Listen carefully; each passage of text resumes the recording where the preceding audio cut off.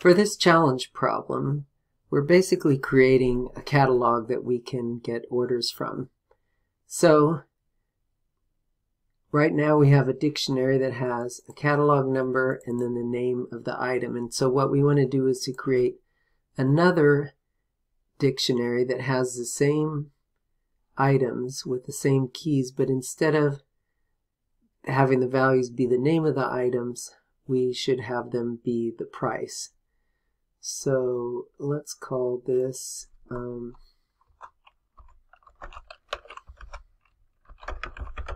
catalog of item names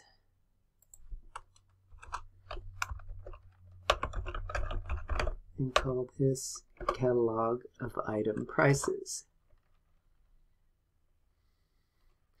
Alright, we can set our own prices, but it looks like this has already guessed what we want. So here's the same keys, 1008, 1008, 2149, 2149, and then the prices are values as decimal numbers. So widgets looks like are $25.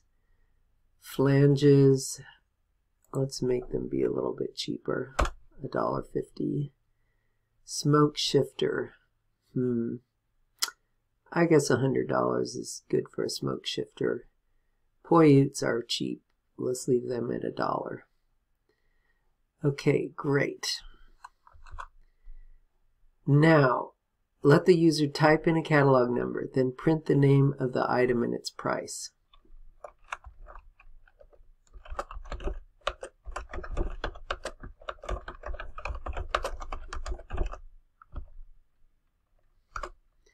Alright, catalog number. Please enter a catalog number. Okay, so that's the prompt, and then whatever number they type in will be put into the variable catalog number. Now, one question is, do I need to convert this from a string into a number?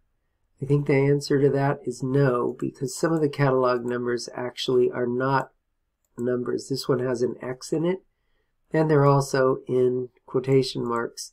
So even though these look like numbers, they're actually strings. So I think it's fine to leave it as a string. So now what we need to do is to print the name and price of the chosen item. Alright, you chose A. So we pass the key that they chose, the key which is the catalog number, into the catalog dictionary, and that's going to give us the corresponding name. And then the price, catalog number, as the key from the price dictionary. And I don't know why this is in here. We don't need this.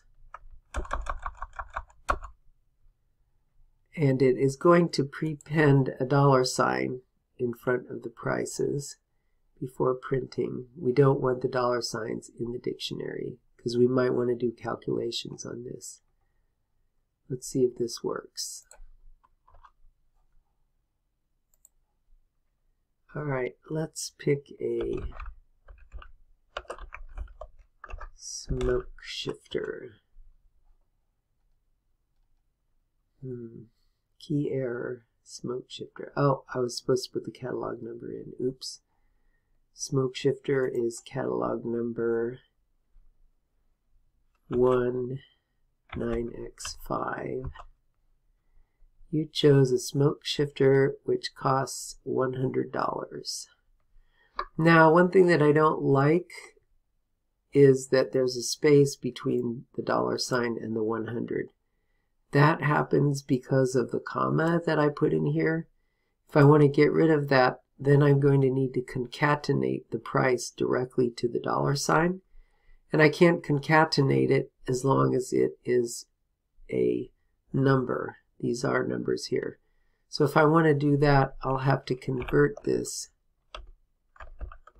into a string. And then I'm able to use the plus sign and concatenate it. Let's try that. Let's buy a widget. Catalog number 1008. You chose a widget which costs $25. Okay, it dropped the last zero, and there's a way that I can fix that, but that's beyond the scope of this problem here.